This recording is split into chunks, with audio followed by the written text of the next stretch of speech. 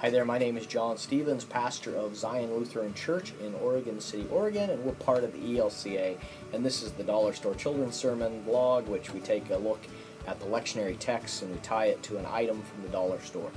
And this week is the 6th Sunday of Easter, and I'm looking at the first lesson out of Acts and the gospel lesson out of the Gospel of John.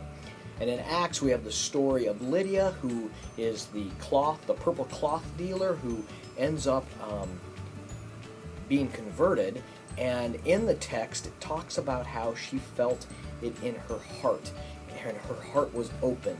And I brought along with me a little heart here, and this reminds me of this story when Paul is talking to Lydia, and her heart is open, and it's almost like the light shines in her heart. And you click this and you can see the light shines in and it's open, and as you can see.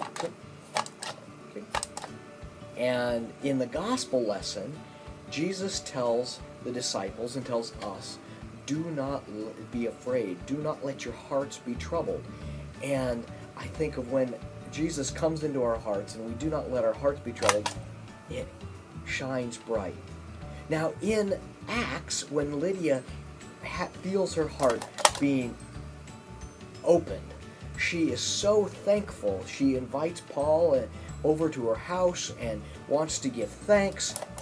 And it reminds me that when our hearts are open, we want to give thanks. And what are some of the ways that we might be able to give thanks?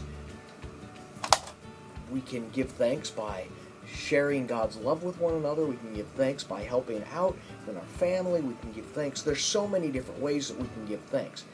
But this reminds me, this little heart reminds me that God is in our hearts and works with us. Now, what's interesting about this heart is, can this heart turn on itself? No. Can this heart make itself bright? No. It takes someone coming in and turning it on for that light to shine. Just as Lydia's heart is opened and we say, do not let our hearts be troubled, it's God that comes to us, and God that says to you and I love you so much, I'm going to work in your heart. And we, as people of God, as children of God, get to give thanks for that. We get to say, thank you, God, for working in our hearts and for making us shine bright. So that's the children's sermon for this 6th Sunday of Easter, and this is called a Touchlight, and it's found at the dollar store. I think it's going to cost a little more than $1 because the batteries are not included, but you can find those at the dollar store as well. So this is the Touchlight, and our light and our hearts shine bright. So thank you for stopping by, and I hope you have a blessed week.